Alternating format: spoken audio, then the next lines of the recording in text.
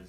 Oh, that's the best locker room we've had all year by far. I mean, that was even beating Tennessee and Marquette and Michigan State, Villanova wasn't like that. So that was a game in which we played really well for the most part, and then we screwed it up, and then somehow or another we were able to pull it back. So we were fortunate that it went overtime after we screwed it up, and then we played really well in OT. Do you feel like you had to keep Devon in there every single minute tonight? Yeah, you can't take him out. Yeah, you can't take him out. He got tired.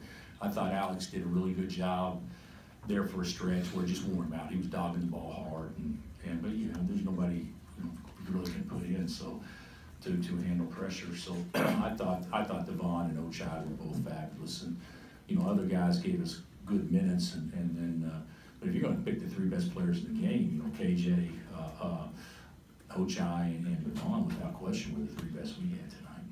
Can you just talk about Devon making the read to KJ on the last play of regulation, and KJ being ready now? Yeah, I don't know that Devon made the read to him. I thought it was Q. I could be wrong. I thought Q had the ball and then skipped it when KJ shot the one-hander. I could be wrong, but it was the right pass. It was a bad close. Forced a long closeout, and he was able to get past into a strong hand. So that was good. But Devon did some poor things, taking care of the ball, but you can't fault that line. I mean, for a freshman to get 25 and 10 and 5 and not come out and play all 45 minutes, he was pretty special tonight. What were you thinking when he was on the ground before those late free throws? If you have the 5 scholarship players at that point. He had to get up. I mean, there was no choice. So he was going to get up. It was just whether or not we had to call timeout to let him regroup. And he said no, but I think he was cramping as much as anything. Bill, for those of us who watched your team, the consensus is, well, they're just not as good. They're just not as good. Yeah, we're not. We're not as good visually as what other teams we've had are.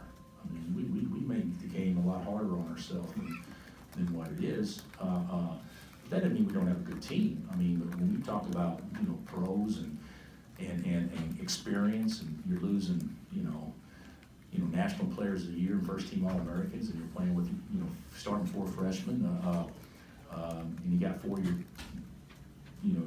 your top 7 talented players that aren't even in uniform.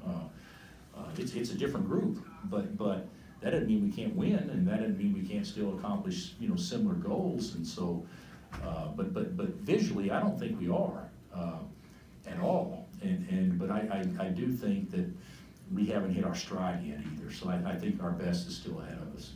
Early second half, when you guys stretched out that lead, it seemed like Quentin was doing a lot of the facilitating for you. Is that your view of it, and what did you kind of see in that stretch from him passing the ball?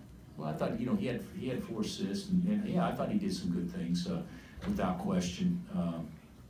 We got one guy can't have the ball the entire time, and so Q is recruiting to be a combo guard, so he needs to step up and make plays like that.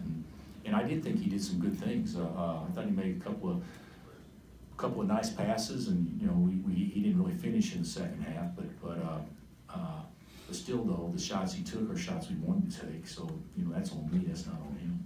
With his limited role as